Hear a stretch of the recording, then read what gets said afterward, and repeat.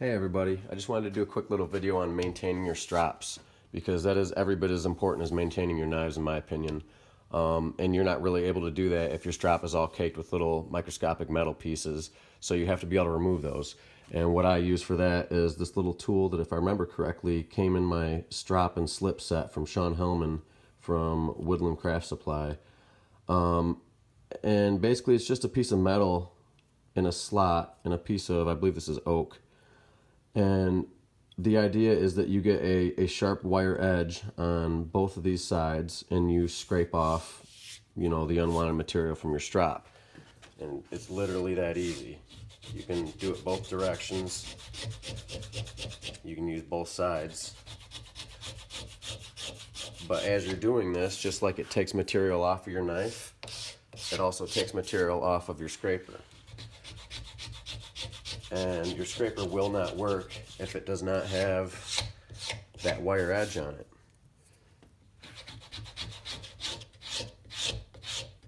So this is how you get all the material off your strop. And I never get this perfect. I'm not trying to get it to look like brand new leather, but I'm trying to get as much of that metal out of there as possible. And now, just from doing that, this is a fairly smooth edge here. This side a little bit less.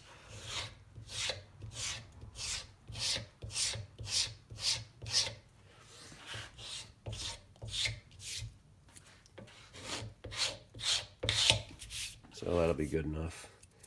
But this is now dull, and that's as quick as it happens. You might have to do this every single time you do your strops, and that's perfectly fine. So we'll pop this out of the vise. We'll throw this in here.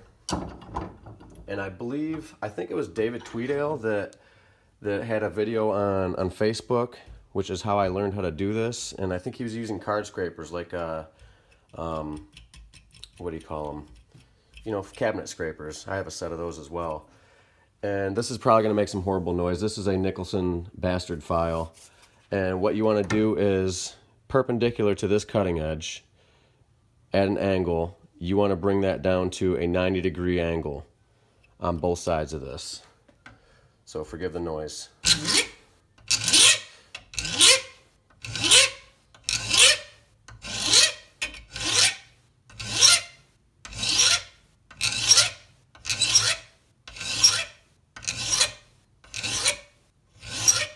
You want to maintain that same angle the whole way across, and you want to get both of those round corners off and get them to 90 degrees. The closer you get this to 90 degree, the better the next step will turn out for you. And this feels pretty good. Matter of fact, I already created a little bit of a wire edge, which is perfect. Then I want to take this, which is a burnishing tool. It's by Crown Tool, made in Sheffield, England. These are amazing tools. I almost don't want to say this because I'll probably catch some flack for it, but most tools made in the UK, in my opinion, have excellent steel, are made by really good makers, and are worth buying. I like to buy from America whenever I can. I'm a patriot just as much as the next guy, but that's not to say that somebody doesn't do it better somewhere, so I tend to buy whoever does the best job if I can. Alright, so perpendicular to your cutting edge, 90 degrees to it, you want to turn your burnishing tool and then angle it slightly. And in one motion, take it edge to edge and apply a good amount of pressure. And that will raise up, I don't know if you can hear this, that will raise a wire edge on this side. And you can feel where you're going to need to apply more pressure and make a couple more passes possibly. That's pretty good right there. And we want to turn this around and do the same thing to the other side.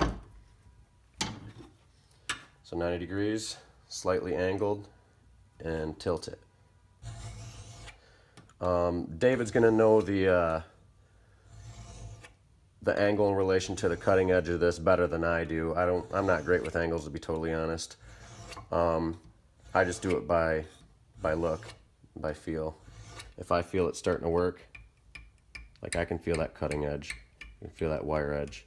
That's actually already done. This whole thing's done now. That's how simple it is. I wish I could get this to pick up on camera, but there is no way it's going to happen. But there is a wire cutting edge along this edge and one along this edge too. Should be able to hear them both.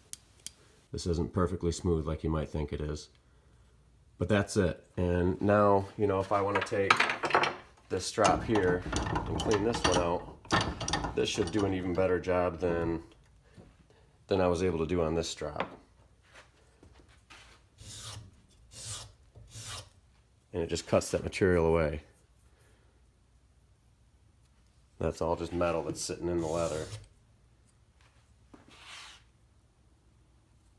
Metal and compound mixed together.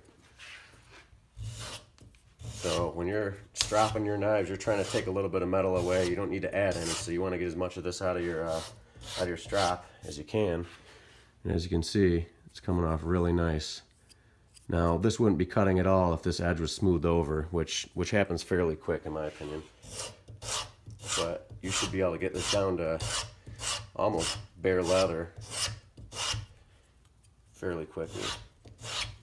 I can tell the side's cutting a little bit better.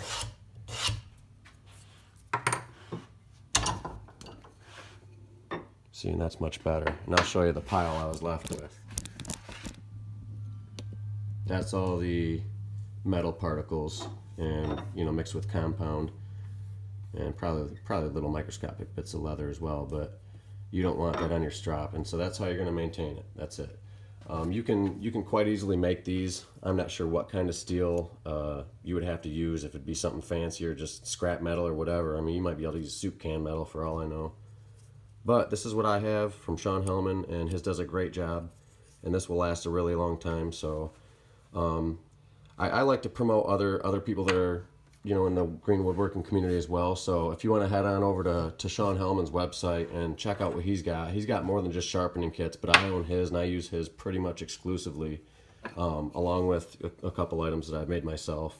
Like I said, this is just a hardwood paddle with leather on it, and I've zipped the edges off on my table saw to true it up and everything. But yeah, so hopefully this was able to teach you guys something, so keep your strops nice and maintained, and they'll do a good job for you, and then your knives will do even better.